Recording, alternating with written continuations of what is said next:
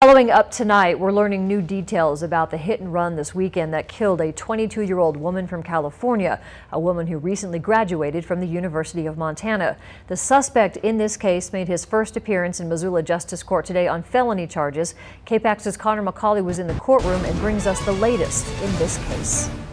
Daniel Grady appeared in Justice Court today on charges of negligent homicide and failure to remain at an accident scene where a person was killed or seriously injured. According to court documents, Grady was the driver of the pickup truck that struck and killed 22-year-old Rebecca Romero. Police responded to the scene early Sunday morning and found Romero's body lying in the intersection of Phillips and Shakespeare. The impact tore away some of her clothing. Officers found her shoe in the road. They also determined that at the time of impact, the truck was driving in the wrong lane. Officers say they also found open cans of alcohol in the truck. Investigators found pieces of a broken headlight at the scene.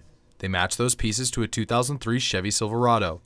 That led them to Grady's apartment. After arriving at Grady's apartment, officials began interviewing passengers that were in the vehicle at the time of the accident. In witness statements, they told officers that they were aware they hit something. At least one witness told police he saw the victim get hit by the truck. He says they thought about calling the police but decided not to. Police determined Grady was the driver and arrested him. Police then attempted to interview Grady, who refused to give a statement.